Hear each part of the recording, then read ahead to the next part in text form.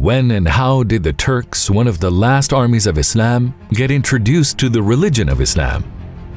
Did they accept Islam as a result of being forced by the sword, as some frequently say, or were there other reasons for their conversion? What happened between the Arabs and the Turks?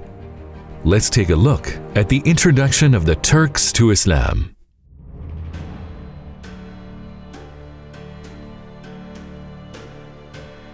Allah subhanahu wa ta'ala sent thousands of prophets before Prophet Muhammad, peace be upon him.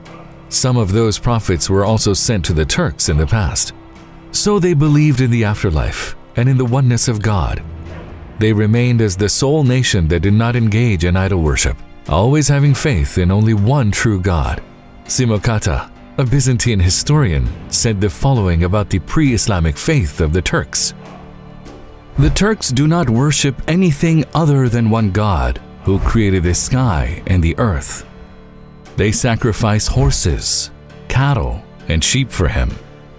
Thus, according to what he said, the faith of the Turks had some resemblance to the Islamic faith. In addition, the understanding of the Turks, which is the sky is our tent, the sun is our flag, corresponding to the Islamic obligation of spreading Islam to the whole world, is another similarity. When did Islam first come to the Turks? The initial encounters between the Turks and the Arabs occurred during the Caliphate of Umar radhiyallahu anhu. In the year 642, the Muslim army brought down the Persian Empire at the Battle of Nahawand and then marched on and reached the Caucasus region. Thereafter, it came to the borders of Western Turkic Khaganate. During that time, meeting between the Turks and the Arabs occurred in the form of minor border conflicts. The Prophet, peace be upon him, said, "Leave the Turks alone as long as they leave you alone," and the Arabs complied with it. Because the Arabs knew this hadith, they avoided fighting the Turks as they didn't want to prevent the Turks from accepting the religion of Islam. As a result, 10 to 15 years after the demise of the Prophet, peace be upon him, some Turkic people, although in low numbers, started to get introduced to Islam. As the Turks gradually started to embrace Islam, the Umayyad Caliphate's nationalistic approach and its outlook on reverts as second-class citizens became a huge obstacle in spreading Islam. The Umayyads took it to such an extent that they even started to fight the Turks. Moreover, their actions during the wars, which were completely against the teachings of Islam, distanced the Turks from Islam even more. Therefore, the Turks didn't accept the Umayyads. Some of the recent converts among the Turks at the time even left Islam because of the transgressions of the Umayyads. In face of the Umayyads' injustices, they questioned, is this what Islam really is? And not only did the Turks not become Muslim, but the approach of the Umayyad Caliphate, which was contrary to Islam, also prevented them from getting to know the religion more. The Umayyads during that time unfortunately persecuted everyone, including the Muslims. Hence, it's probably because of this that people frequently ask, did the Turks become Muslim by force? Because of the Umayyads' persecution of the Turks, who were dethroned and had to face difficult times during that period, a false perception has evolved that they were forced to accept Islam. If the Turks were forced to convert, why did they not return to their old faith after they regained power? As a matter of fact, regardless of whether such persecution took place or not, if the heart doesn't accept Islam as being the truth, one doesn't become a Muslim. Islam, at its essence, does not allow any form of coercion. The Turks, with their heart and by their choice, became Muslims at the end of a long process. Well, how did this process begin? How did the Turks get close to Islam again?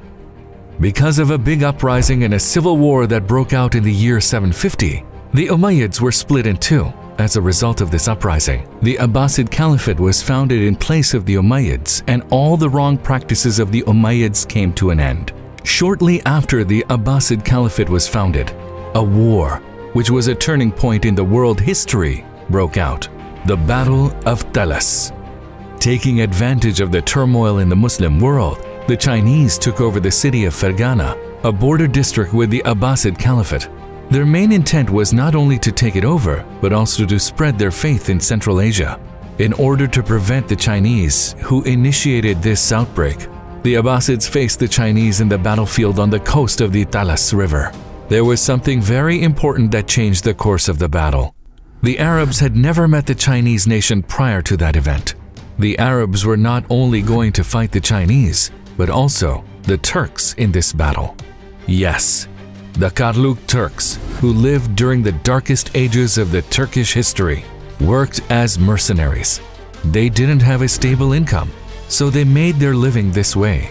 Since the Chinese General Gao knew this, he made an agreement with the leader of the Karluk Turks and confronted the Arabs with them on his side. So, the Battle of Talas was a war in which all the three nations participated.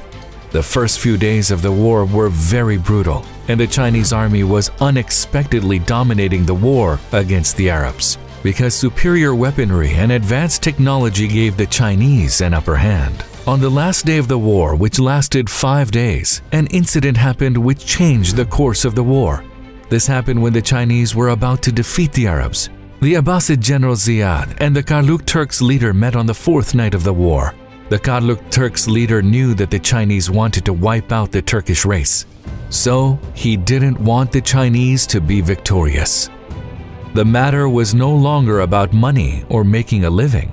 He wanted to teach the Chinese a lesson because of all the persecution they faced for years, but he was also not able to forget about their persecution by the Umayyads.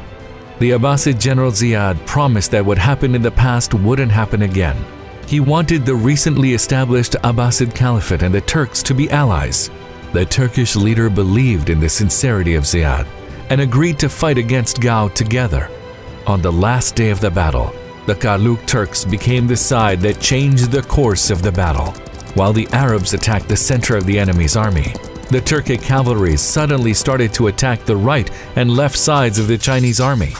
The Chinese General Gao, who didn't understand what was going on and didn't know what to do, couldn't prevent his army from being defeated. The Chinese army lost the battle with heavy casualties and left many captives behind. 751. The Battle of Talas was a turning point in world history. This is because if the war ended with a Chinese victory, it was inevitable that Central Asia would be Sinicized. There was no power in the Turkic world which was politically divided that could face China. For this reason, the victory of Arabs in the Battle of Talas caused really important developments in both the Islamic and Turkic histories. Most importantly, it paved the way for Islamization of Central Asia. There was also another incident that occurred and changed the course of world history. An invention that China hid from the rest of the world was captured by the Muslims. We are talking about an invention that we take for granted today, and it is in front of our eyes every day. Paper. Yes. As the paper-making technology was captured by the Muslims and the Turks, important steps that marked an era were taken. With this victory, compass and gunpowder were also captured by the Muslims. This way, the Abbasids took the first steps in their progress towards the Golden Age. Conflicts between the Turks and the Arabs were replaced with friendship and cooperation as a result of this war. The Turks and the Arabs quickly moved away from being two nations fighting each other. Trade routes were opened. This wasn't all. The Abbasid Caliph, Al-Mansur, wanted the Turks to take part in special missions. The Turks, who were the guardians of the Caliph in Baghdad, were probably the first Turkic Muslims. They were such good warriors that they were deployed at border cities such as Malatya and Adana. The Turks completely devoted themselves to Islam during that period. They even participated in military campaigns against Byzantium. The Abbasid Caliphate practiced the method of spreading the message of Islam in such a successful way that the same success achieved in terms of military were also achieved in spreading Islam. Among the Turkic cities, the first city in which people converted to Islam was Tashkent. The Karahan Khanate was the first large state to convert to Islam. At the beginning of the 10th century, for the first time, a Turkic group converted to Islam. Later, a group from the Oghuz Turks followed them. They had a leader named Seljuk. He took the first steps towards a great empire that would later be founded. Yes, the Great Seljuk Empire. This way, Islam became the prevalent religion among the rest of the Oghuz Turks, along with the Seljuk Empire since the beginning of the 11th century, when the trait of bravery found in the nature of the Turkic nation converged with the sacred mission of Islam, which originated from Mecca and Medina and arrived in their lands. The Turks settled into their rightful place in history. What happened afterwards is well known. Kilij Arsalan, Alp Arsalan, Suleiman Shah, Osman Ghazi, Mehmed the Conqueror, Suleiman the Magnificent did not remain only as Turkic Khagans. They also took the message of Islam to the furthest lands. With the permission of Allah, Islam spread all over the world by their hands. There was Yunus Emre, Ahmed Yasawi, Rumi, and many others. Sufi imams like them, who had a significant impact, greatly increased loyalty of the Central Asia to Islam. Islam being a divine and universal religion, Islam not allowing for coercion at its essence, Islam offering a better system than any other, and Islamic values being in line with human nature were other important factors that were influential in the acceptance and spreading of Islam by the Turks. The Turks have always served the Muslim world and its religious institutions. They have never hesitated to sacrifice their lives and wealth for an Islamic cause. They have never compromised on Islamic values. They have reached such high levels by following the way of the Prophet, peace be upon him, and by taking him as their guide. What is required for us as Muslims is to take our ancestors as an example. Take their struggle as an example, in which they got rid of their personal desires and lived for a greater purpose, without getting behind the many excuses of our time. Live a life Allah may be pleased with and set an example for the future generations. If we don't do that, we will become a generation that the previous ones condemn and the future ones are ashamed of. If the Muslim identity still comes to mind when one thinks of a Turk, that means it's still not too late.